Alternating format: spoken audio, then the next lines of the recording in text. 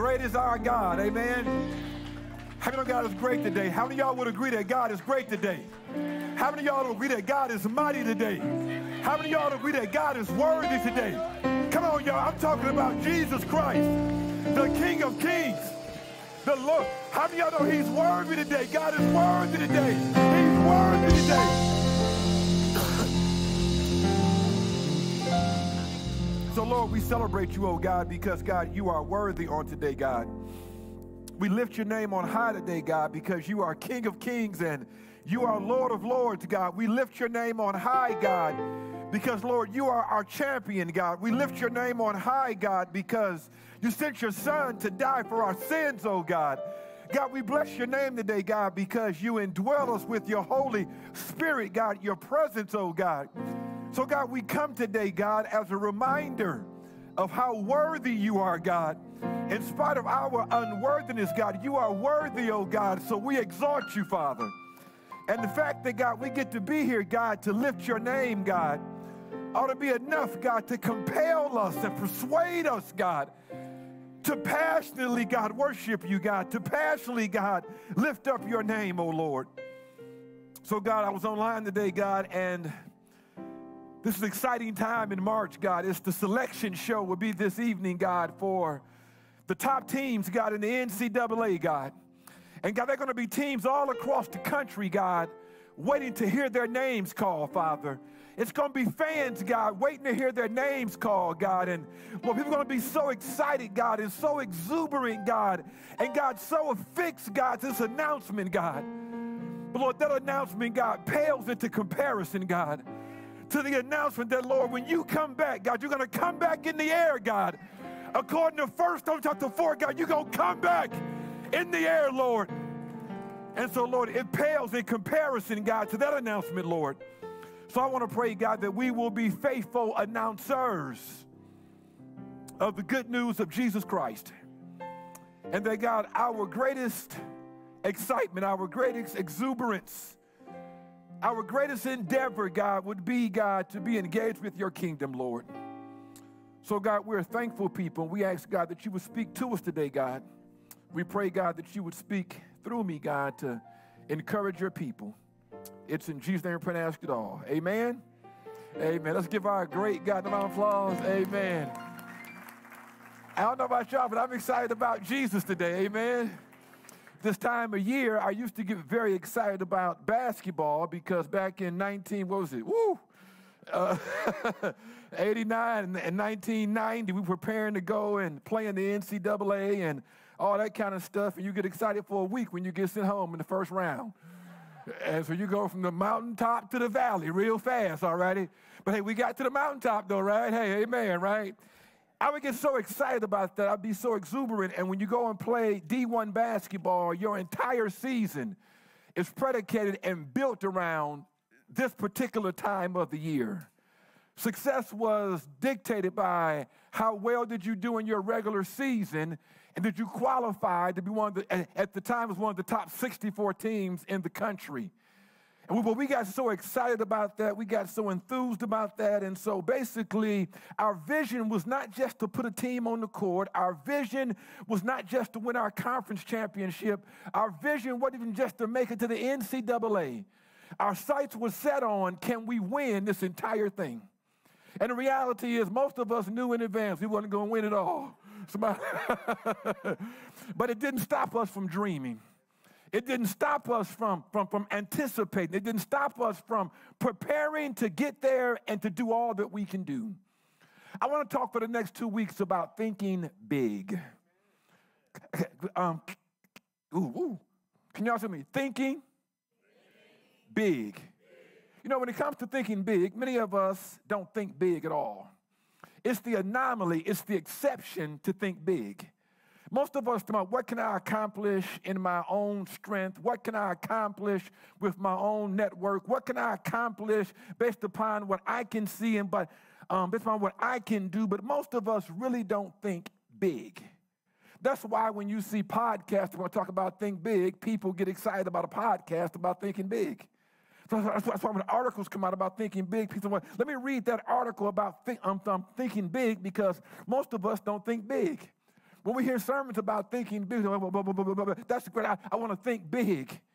And most of us, when it comes to thinking big, we think about a big job, a big bank account, a big house. We don't think about big families. That's only the Womacks. We don't think about big families. All right, all right. We don't think about big families because big families mean big expenses, right? Watch this now. But let me ask you a question. How come we don't think about making a big impact for God? When you think about thinking big, most of the time we don't think about Christianity. We don't think about our spiritual gifts. We don't think about the Holy Spirit being big in our lives. We don't think about how God wants to use us. We don't think about our generational impact upon humanity. We don't think big about what God wants to do through us as believers in Jesus Christ. And so when we think about that passage, now unto him who's able to do exceedingly abundantly above and beyond, watch this now. We don't apply that to what we can do in Christ. We typically think about what can God do for me, myself, and mine. So I want to twist this phrase today, and I want to apply it towards thinking big for the kingdom of God. How many of us spend time thinking about what can God do through me for his glory? What can God do through me in my lifetime? What can God do through me to put a dent in darkness? What can God do through me to elevate and exalt and expand his kingdom? Amen? If you all will, turn your attention to Acts chapter 1. In Acts chapter 1, it's an interesting book. You've got the Gospels. You've got the Synoptic Gospels, Matthew, Mark, and Luke. Then you have the Then you have the Gospel of John, which is distinct from the other gospel, but it's a gospel nonetheless. Then what you have the book of Acts, which is now this transitional book. And so when you read the book of Acts, Acts is not just merely a book in the Bible. It's a transitional book. And we get hung up in the book of Acts because we don't understand the nature of the book of Acts. The nature of the book of Acts, Acts is a transitional book moving from a time where now the Holy Spirit is present and now the Holy Spirit is on the scene. Now the church has been birthed, and what God promised in the Old Testament is now coming to fruition in the New Testament. It's a transitional book. We go from living by the law to now living by grace. And so what happens is people try making normative what is not normative in the book of Acts. So Acts is a transitional book. Acts is also a transformational book. And Acts is not merely about what humans did, but Acts is about what the Holy Spirit does in the lives of people who submit to the person of the Holy Spirit. When we come to the book of Acts, we often think that the Holy Spirit is a thing. The Holy Spirit is not a thing. The Holy Spirit is not a power. The Holy Spirit is a person. Are we tracking together? And so now we have a relationship with this person, and this person wants us to think big. In Acts chapter 1, when you come to the book of Acts, the outline can be broken down from chapters 1 and 2, chapters 3 through 8, and then chapters 9 through 28 in the book of Acts. In chapters 1 through 3, he talks about the power of the church. Toward the day of Pentecost, when the Holy Spirit came and filled believers' lives, and what transpired on the day of Pentecost, chapters 1 and 2. In chapters 3 through 8, he talks about the progress of the church. And you see how they were witnesses. Paul and Peter, they were witnesses unto the gospel of Jesus Christ, and they lived their lives centered around living for Christ. Then chapters 9 through 28, you see the proclamation of the church. And God is proclaiming who he is, and now we're trying to get to the ends of the earth with the gospel. Acts chapter 1, verse 8, if y'all can read that with me. Y'all good? But you will receive power when the Holy Spirit has come upon you, and you will be my witnesses in Jerusalem and in all Judea and Samaria and to the end of the earth. That becomes the entire outline for the entire book of Acts. In Jerusalem, in Judea, in Samaria, and then the uttermost parts of the world. You can break the book of Acts down geographically by Jerusalem, Judea, Samaria, and the uttermost parts of the world. So when you come to the book of Acts, you see that he is focused on the gospel. Amen? In verse 1 says, in the first book, O Theophilus, I have dealt with all that Jesus began to do and teach until the day when he was taken up. And so now Luke is the author of the book of Acts. He's talking about what he has covered in this book. He says here, after he had given commands through the Holy Spirit to the apostles whom he had chosen. Then he says, to them he presented himself alive after his suffering by many proofs, appearing to them during 40 days and speaking about the kingdom of God. Can y'all say kingdom? In other words, he begins his conversation about the kingdom of God. He makes a presentation at first. Here is my presentation where Christ was presented alive. The second thing he gives is a proof. Verse 4 says, and while staying with them, he ordered them not to depart from Jerusalem, but to wait for the promise of the Father, which he said, you heard from me, for John baptized with water, but you will be baptized with the Holy Spirit not many days from now. So now what he comes and says, you know what, is that there is going to be the promise of the Holy Spirit. He's going to come, and now he's going to indwell believers. You also have a reference back to Joel, where he makes reference to the day of Pentecost and the Holy Spirit coming. Amen? So first thing you see is a presentation. The second thing you see is a proof. He says in verse 3, to them he presented himself alive by his suffering by many proofs, appearing to them. So watch this now. When Christ was crucified, the last thing we read in the Gospels that Christ was crucified and then Christ was resurrected. This is between the resurrection and the ascension. Are we tracking together? So, boy, the resurrection is to be raised from the grave. The ascension is to go from earth up into heaven. But before he went from earth after the resurrection, but before he went back to heaven is what now we call this interim period. He makes these appearances to show that he was alive. The reason that we are celebrating Easter is because he's alive. The reason we're celebrating Easter is because he is alive. Are we tracking together? And boy, you know what? Don't get it twisted. In the midst of all of the commercialism, in the midst of all the egg chase, and in the midst of all the celebration, and boy, in the midst of all the parties, don't miss the reason for the season. It's the celebration of the resurrection of Jesus Christ.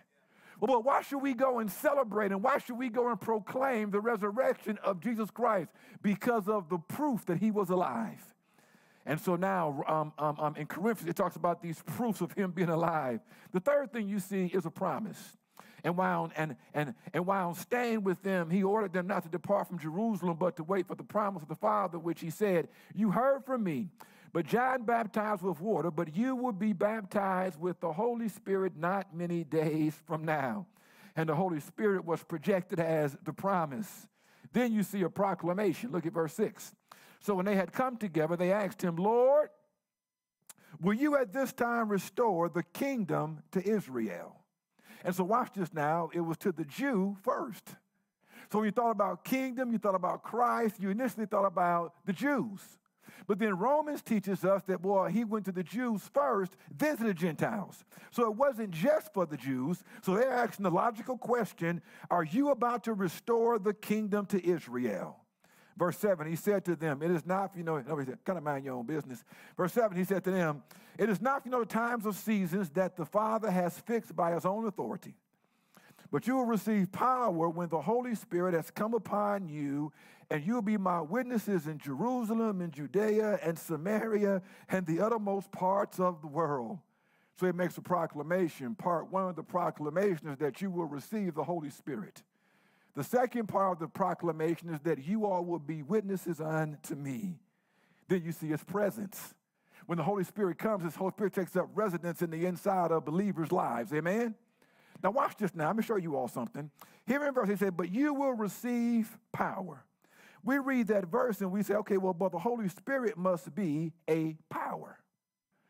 Watch this now. The Holy Spirit is a person. He says this, it says when But you will receive power when the Holy Spirit, not a Holy Spirit, not a power. He says the Holy Spirit has come upon you. Don't confuse the power for the person of the Holy Spirit. Are we tracking together? Now, boy, the Holy Spirit is powerful, but the Holy Spirit is just not merely some generic power. Holy Spirit is a person. And he says, guys, Holy Spirit wants to have a relationship with you.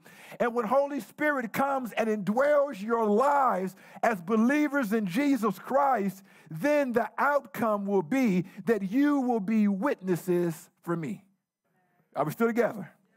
So we see a presentation, we see a proof, we see a promise, we see a proclamation, we see his presence. But watch this now, you also ought to see a progression. The progression is in verse 8. He says, and when the Holy Spirit has come upon you, and you will be my witnesses in Jerusalem, in Judea, Samaria, and to the end of the earth. This is where those maps in the back of your Bible come in handy.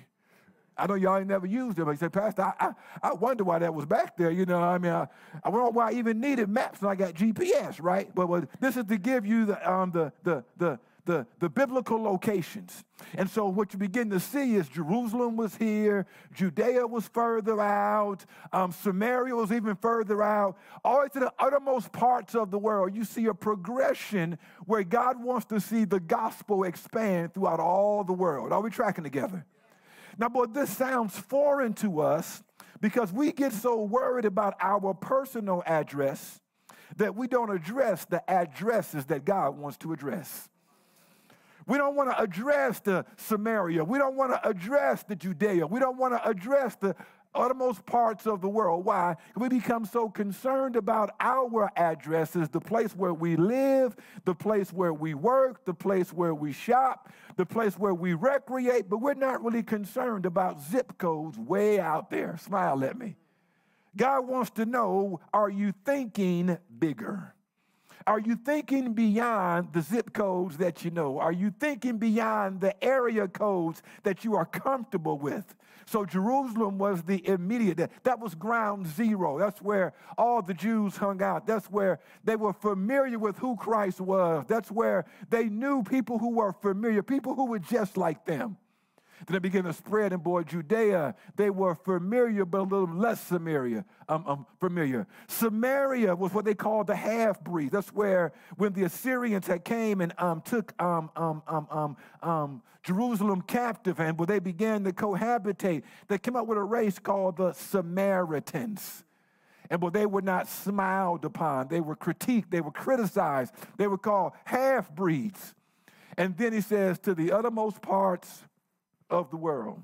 You read in the book of Romans where Paul, his goal was to get the gospel to Rome. At that time, that was the furthest place they knew about. So he said, watch this now. I want to see the gospel progress. I want to see the gospel spread. I want to see the gospel hit people who are unfamiliar. I want to see the gospel impact people who you may not like.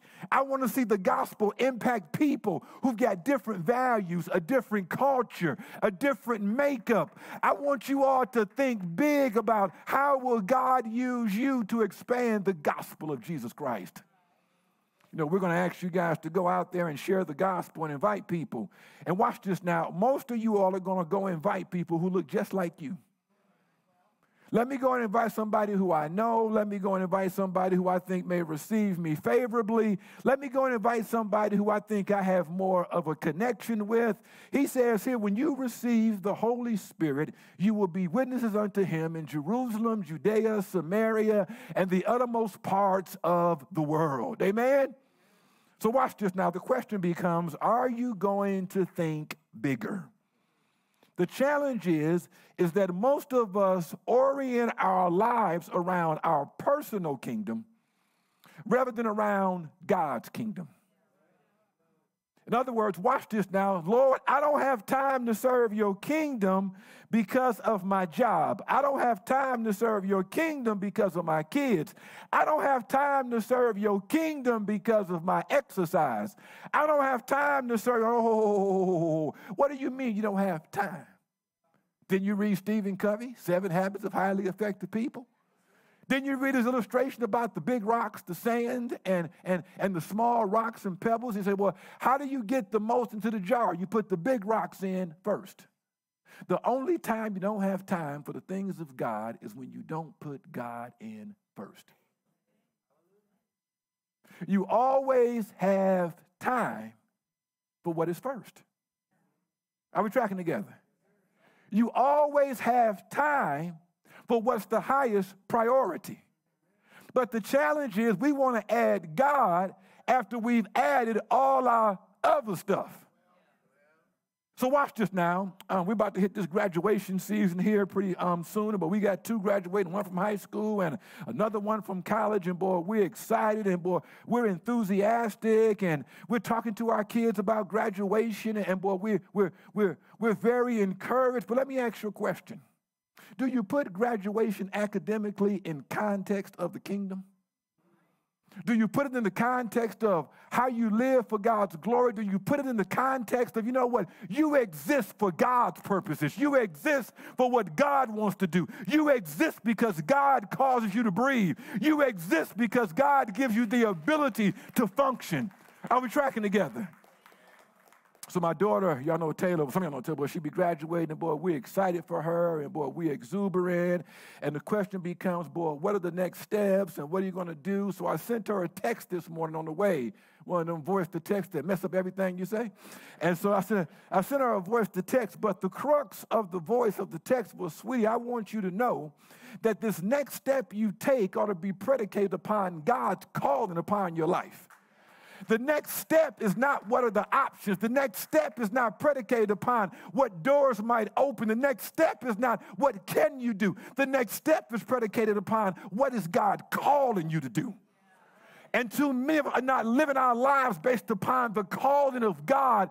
We're living our lives based upon the American dream. We're living our lives based upon an income we're trying to pursue. We're living our lives based upon our own selfish ambitions. But do you orient your life around the kingdom of God? Let me ask you a question. Don't raise your hand. Don't say it out loud. Today is March 17th or whatever it is. How many hours have you spent this year thinking about how can you expand God's kingdom? How much time have you said, God, how can I rearrange my life to expand your kingdom?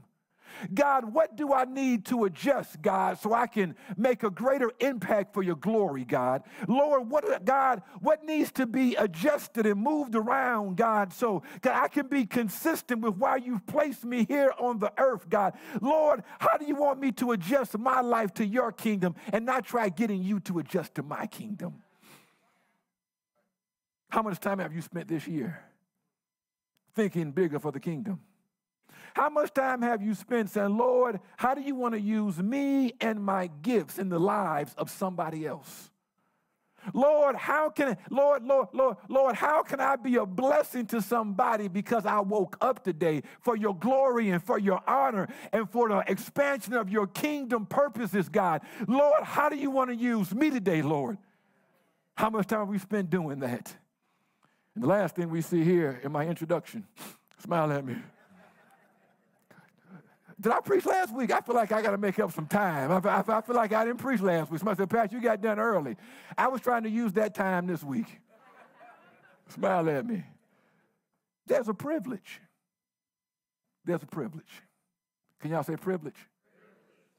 There's a privilege that God allows us to partner with him to help people headed towards a Christless eternity to make a U-turn and head towards heaven. You say, Pastor, why are you going to ask us to invite folks to church? And why are you going to ask us to talk to folks about Christ? And ain't that your job? And boy, ain't that why we got social media? And boy, isn't that what you're supposed to be doing? Ain't why we pay you, Pastor, to go out there and tell folks about Jesus? And Pastor, that's your job. Watch this now. It's a privilege. Why would God allow such broken people to go and share the good news of Christ? Why would God allow us to be ambassadors for him? Why would God send us to be representatives of his eternal glory? What inherently is good enough to go and represent perfection? What inherently is good enough within us to go and represent him who has no flaw? How can we, as corrupt people, as good as we are, we corrupt? Amen? Psalm 51 says, we jacked up. Smile at me, right? How in the world would God want to use somebody such as I to go and be a witness to his good news? So a college teammate of mine who was a minister when we were in college, and he sent me a text today, and he says, well, if he's laughing at it this morning, and he says, how do you become a pastor? And I replied back, don't do it. Don't do it. And I said, you know what? No, seriously, there's a compelling indwelling that if you do otherwise, you have been disobedient to God. You want to know if God's calling you to something? A litmus test to know if it's God calling you to it. If you said no, would you be disobedient? See, when it's the calling of God and you say no, it's not optional. That's disobedience. Are we tracking together? And so then he sent me a text today about, we passed, but we getting all up in the news for all the wrong reasons today, right? And he said, well, let's talk tomorrow. And I'm going to tell him, you know what? Don't confuse the messenger for the Lord. Don't confuse. Just because the messenger messes up, don't mean that Christ is messed up. Just because his announcers get it wrong sometime does not mean Christ get it wrong any of the time. I was tracking him. He's the King of glory. He is worthy of our praise. He has made no errors. He made no mistakes. And so now when you get the opportunity to go and be a witness for him, it's a privilege. It's a privilege. Now, I need y'all to pay close attention. Y'all still with me? Verse 8. But you will receive power when the Holy Spirit has come upon you, and you will be my witnesses. Pastors from across the world misteach this passage. We're tracking together. Now, some of y'all know English grammar better than I do. You say, Pastor, we know, we can tell. We listen to you, and your grammar is atrocious. Smile at me.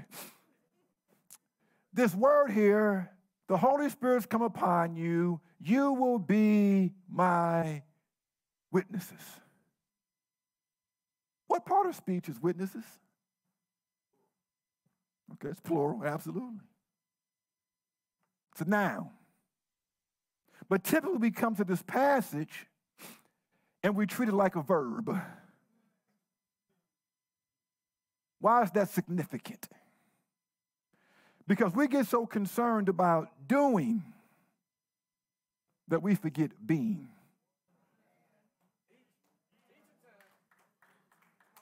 We are human beings, not human doings. And sometimes we say, well, boy, if I do it, it doesn't matter who I am. When you don't understand who you are, you don't understand how you should function. But when you understand who you are, it informs how you should function. He says here, and you shall be my witnesses. In other words, first and foremost, God wants you to understand your identity. Witnessing is not something you merely go and do. A witness is who you are. And the question becomes not if you are a witness. The question becomes, what type of witness are you? The question becomes, are you a good witness or a bad witness, an active witness, an inactive witness, a credible witness or a non? The question becomes, what type of witness are you? A witness, watch this now, is not something I decide to do at Christmas, Mother's Day, and Easter because the church got together, made me feel guilty, so I'm going to go out for a few minutes, pass out some flyers, and tell folks about Jesus. When you understand who you are, you understand you wake up in the morning, you're a witness for Christ. When you get in the shower, you're a witness for Christ. When you go to wherever you get breakfast from, you're a witness for Christ. When you go on vacation, you're a witness for Christ. When you go lift weights, you're a witness for Christ. When you go walk in the community, you're a witness for Christ. When you go to work, you're a witness for Christ. When you're in the boardroom, wherever you go, you are a witness for God. The question becomes, what kind of witness are you? Are we tracking together? So are you thinking big for the kingdom of God? For the sake of time, I'm going to cut part of my sermon out. Smile at me. No, I ain't. So watch this now. God's primary work is trying to reach the world for Christ. God's primary work is trying to reach the world for Christ. We spend most of our time investing our time in things that are perishable, things that will not go to eternity, but we spend a small amount of time investing in things for eternity. Are you thinking big about the kingdom? Here's my thesis for the day. When you understand who you are, then you can unleash who you are. When you understand who you are, then you can unleash who you are. Ephesians 2:10 says you were created unto good works. Many of us are trying to find satisfaction without identifying and unleashing whom God has called us to be. We wonder why the education didn't solve the problem. We wonder why the extra money didn't solve the problem. We wonder why getting out the hospital didn't solve the problem. We wonder why more travel didn't solve the problem. We wonder why better investments didn't solve the problem, because you didn't solve the problem. The problem is God has created an eternity kingdom-sized void on the inside of your life, and until you submit to whom God has created you to be, you will never be fulfilled because you will not unleash and do what God has made you to be. Are we tracking together? You will find satisfaction when you align yourself with why God has placed you on the planet. Are we tracking together? Don't fall prey to the trap of the American dream. God has uniquely designed you for a special purpose and a special reason. Will you cooperate with God's work? God's presence is powerful. God's presence is distinct from his person. God's person and presence is active in the lives of believers and non-believers. It's a myth to say, well, God don't work in the lives of non-believers. If God didn't work in the lives of non-believers, they would never come to Christ.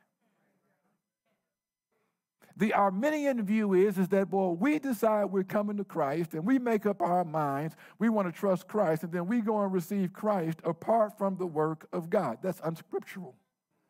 The Bible says no one could come to him unless he draws them. John 15 says the Spirit convicts the world of sin, righteousness, and judgment. If the Holy Spirit did not convict us, we would never have a mind to go and serve Christ. And so if Christ didn't work in the mind of non-believers, non-believers would never have enough sense to place their trust in Christ. So it sounds good, but you know what? God can't work in no unclean vessel. And well, if God didn't work in unclean vessels, he wouldn't work in no vessels. Now, the logical next step is not to go, well, I'm just going to be dirty then. That's not what they're saying. That's not what they're saying, all righty? It's just saying that sometimes God's grace transcends our iniquity. In spite of us, God works. Amen? So number one, watch this now. God's presence and God's person is at work in the lives of unbelievers, according to John 16. The Holy Spirit is reproving the world of sin, righteousness, and judgment. But watch this now. The Holy Spirit is also at work in the lives of believers to be a message in what they embody and to be a message in what we say. And so watch this now. He says, well, we will be witnesses in Jerusalem, Judea, Samaria, the uttermost parts of the world. And we ought to be engaged in being a validation, of being a proof, of being a testimony, of being a witness of what God can do. Amen. Same way many of us pastors today, boy, are giving a black eye on Christianity and causing folks like my old teammate to have questions about Christianity. That interferes with our testimony, but it does not stop the reality of who Christ is. Amen? So the question becomes, are you going to cooperate with the power and the person of who God is? Are you going to think bigger? And then next we see Satan's work against the work and the worker of God in the world. How many know, boy, Satan is real? John P. Key, I was listening on the way over here. John P. Key said, Jesus is real, I know the. See, but y'all ain't ready. Get ready. All right. But watch this now. How many of y'all know, boy, Satan is real as well? Satan is real as well. Satan blinds non-believers. And so the reason people don't go look for God is because they're blind. We ought to stop saying, why do sinners sin? Why do drinkers drink? Why do alcoholics drink? Why do dope fiends use dope? Why do fornicators fornicate? Why do sinners sin? Sinners sin because they're sinners. Why are we so shocked? They're living out the job description. James 1 says, be not deceived, because God cannot be tempted, and God will not tempt you with sin. But we are tempted and enticed by our own lust. Are we tracking together? Watch this now. We need to make sure that we understand that Satan is real, and what Satan does is he deceives us. He blinds us. And so when people have a moment of sanity, that's the opportunity for us to share the good news of Jesus Christ and allow his word to woo their hearts, allow his word to turn the lights on, allow his wisdom, allow his Holy Spirit to turn their lives around. Amen? So how can we think bigger? Let me give you 4 ways to think bigger. I'm not going to belabor these. Number 1, we got to be thinking bigger about the expansion of the kingdom. We ought to be thinking bigger about the expansion of the kingdom. How can we cooperate with the expansion of the kingdom of God? How can you use my time? How can you use my talent? How can you use my treasures to expand the kingdom of God? Now be careful here, right? Because, but watch this now. God is not just calling us to be a social club. God's not calling us just merely to be like some social group that flies in after a storm. God is calling us to come in and to help change people's eternity, not just change their time. Are we tracking together? God hadn't just called us just to go and just do nice things for people. He's called us to go and expand the kingdom, people knowing who Christ is, and in turn they make a difference for Christ. Number 2, we ought to be thinking bigger about the engagement of the kingdom. See, boy, the expansion of the kingdom, you know what? I want to help expand the kingdom, but the engagement is, Lord, how do you want to use me in this engagement? I'm going to share with my kids. I'm going to call a family meeting. I'm going to share with my kids. I typed out my family vision years ago, probably decades ago now. Here is my goal for you all. Here is what my vision, because sometimes kids get twisted, don't they? Here's my goal. Here's my plan. Here's my vision. Here's what I desire to do. And then I text my daughter this morning, I want you to know I'm fully committed to whatever God wants to do in your life. I want to engage it. I want to engage it.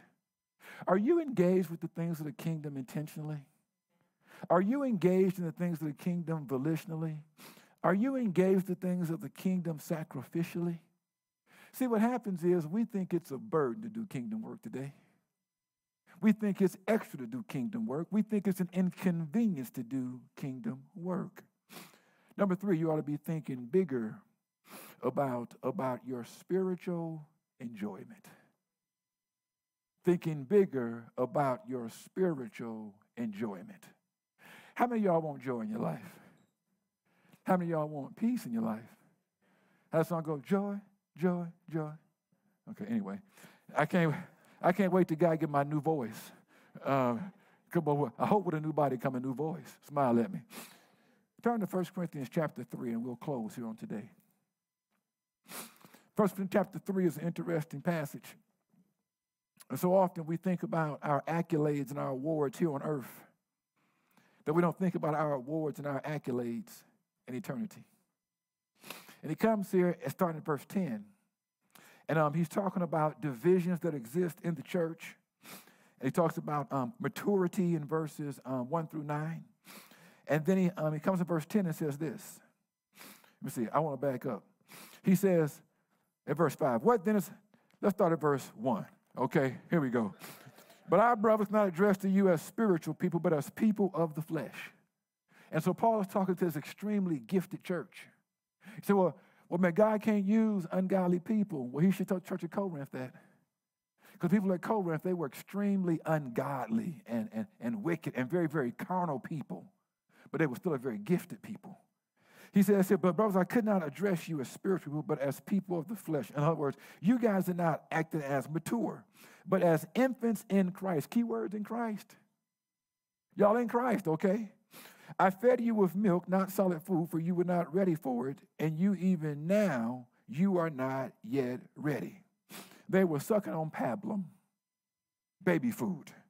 Verse 3, for you are still of the flesh, for while there is jealousy and strife among you, are not of the flesh and behaving only in a human way. Our disunity is an indication of our immaturity as believers. For when one says, I follow Paul, another, I follow Apollos, and are you not being merely human? I follow Jakes, I follow Evans, I follow Stanley, I follow Andy, I follow, you name your person. When you follow them instead of Christ, that's your immaturity. What then is Apollos? What is Paul? Servants through whom you believed as the Lord assigned to each. God said, I'm the one who assigned these people to you. Verse 6, I planted, Apollos watered, but God gave the growth. And so right now, we think so much about church growth that we forget, you know what? It's God who gives the growth. It's not just merely human ingenuity. It's God who gives the growth. So neither he who plants nor he who waters is anything, but only God who gives the growth. He who plants and he who waters are one, and each one will receive his wages according to his labor. Y'all with me? In other words, you will receive according to your labor. The thing is, though, you don't receive salvation based upon your labor. You receive rewards based upon your labor. Look at me online. Smile at me. Too many of us think there's just going to be one award. God ain't living in 2024. Everybody don't get the same trophy.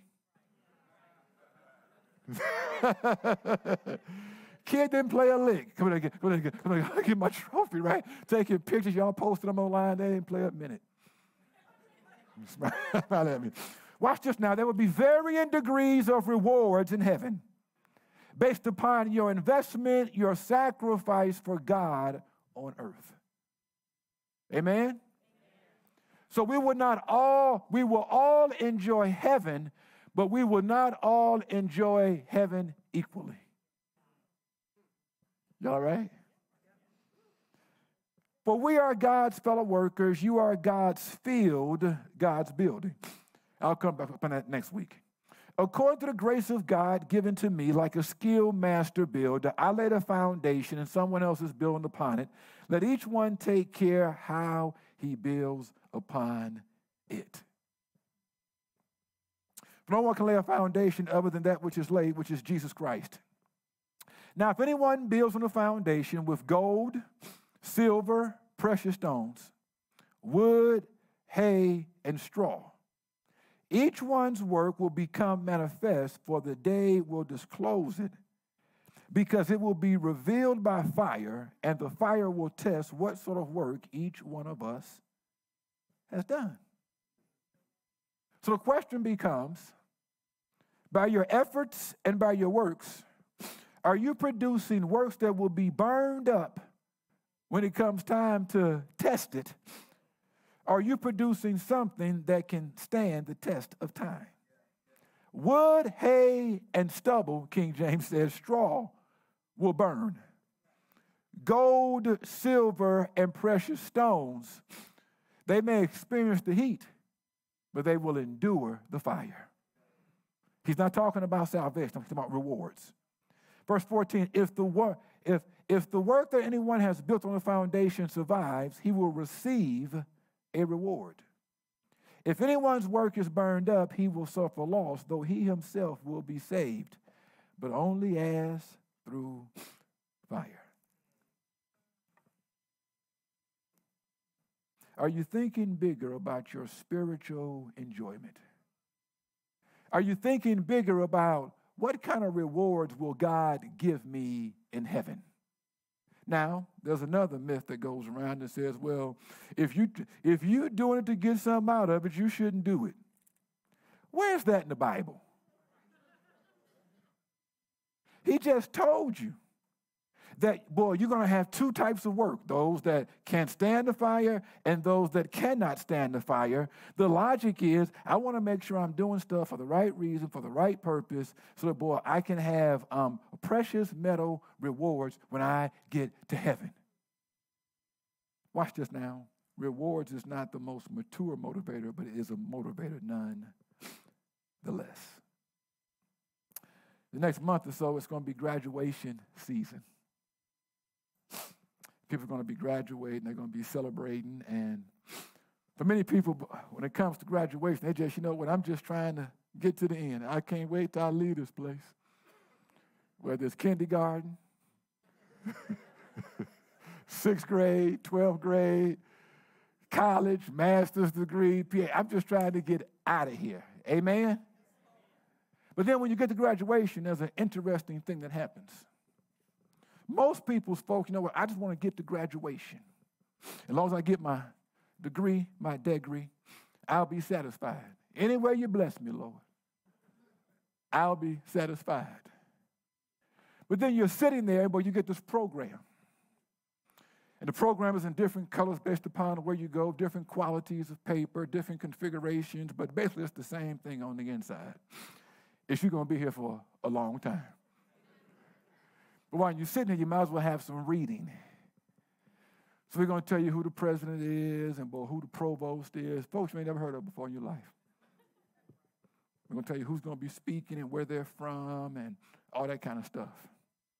We're going to tell you the different colleges that have been acknowledged there. Because, boy, some schools are so large, they don't graduate everybody at the same time. Here are the colleges who are graduating today. Then at some point, you see a list of names. And that's where you're going to look for your loved one's name. And you start going to the program and you wait for everything to start so I can find my loved one's name, the person I'm here for, so I can find their name. And then at some point in the program, you learn everybody doesn't get the same level of degree. They have this thing called magna cum laude. They have this thing called summa cum laude. And then the rest of us,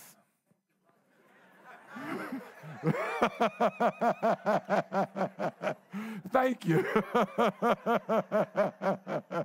Lord, amen. Now, I'm just glad I got in. I'm glad I got in. But how would it have changed the assignment you turned in and the effort you invested if you were consistently conscious and cognizant of magna cum laude, summa cum laude, and thank you, Lord? I tell my kids to go to college. You never know what you're going to do after undergraduate.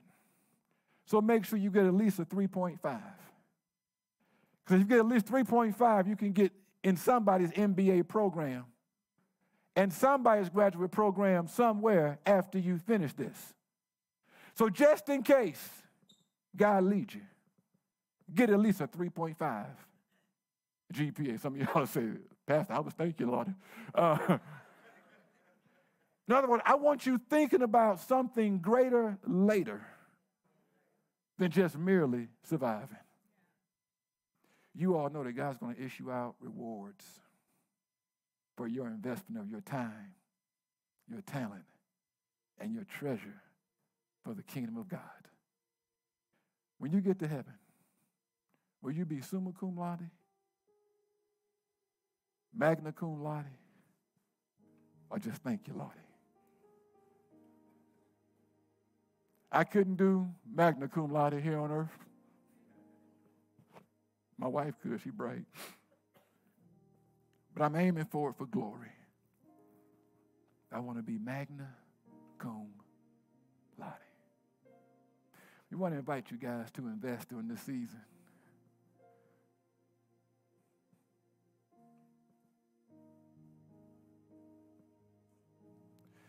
Do you recognize that people really are perishing and going to hell without Christ? You got friends.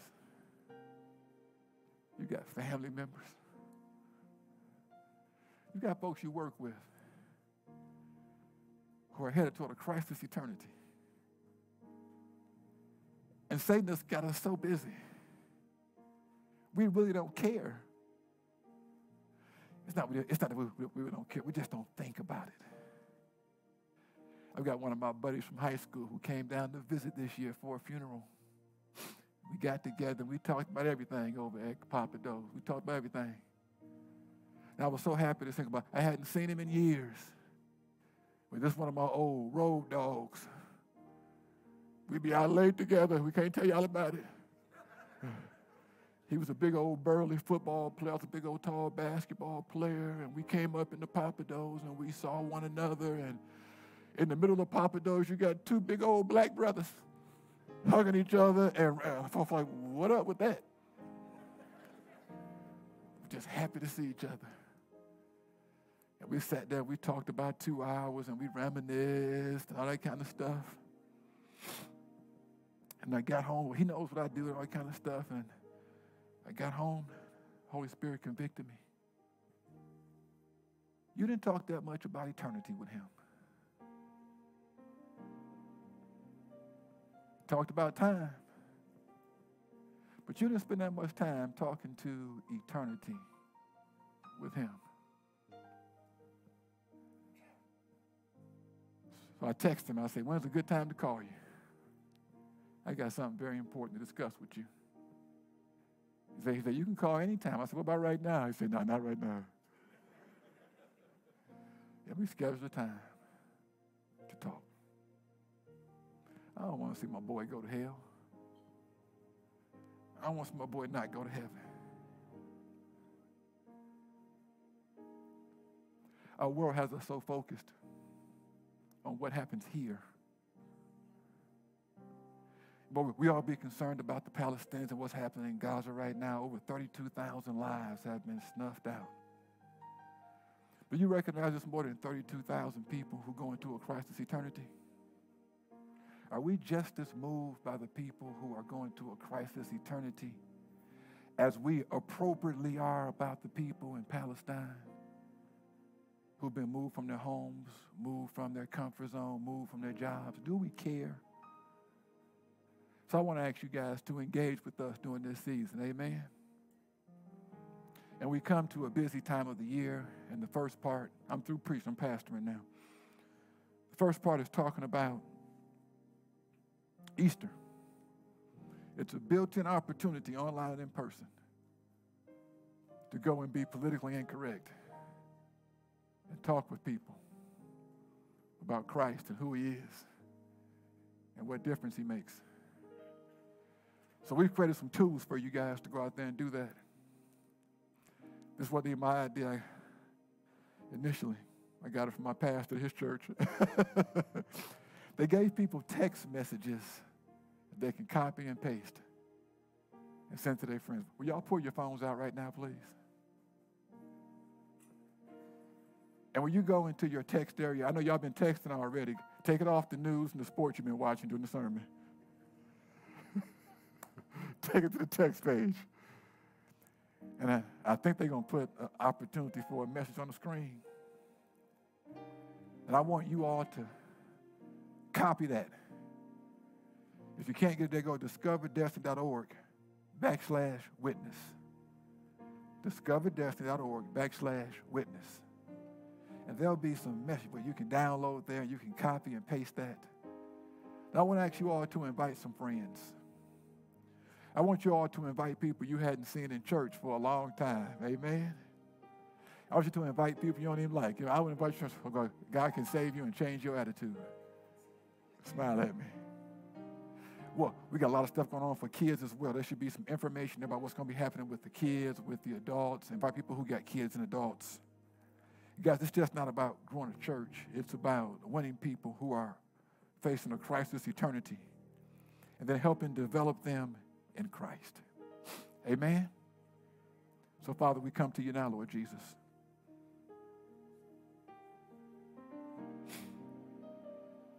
The song says, "Come, Holy Spirit, come." Peter says, God, that the Lord is not slack concerning his promises. Some men count slackness. But God, you are giving people time to repent. And so, Father, may we be empowered to go out and be a witness, to live a life that says, you know what, Christ is real, but also, God, to give a verbal witness of who you are and what you can do, Father. So we pray, God, that we can do that. And pray, God, that we would engage. In the passage, God, it says, some plant, some water, but it's you who give the increase. So a person is hit 2, 3, 4, 5 times. It don't matter, God. It might be planting the seeds in some lives, or maybe be watering others on the other side. I pray, God, we can do our part. In Jesus' name, I pray and ask it all. Amen.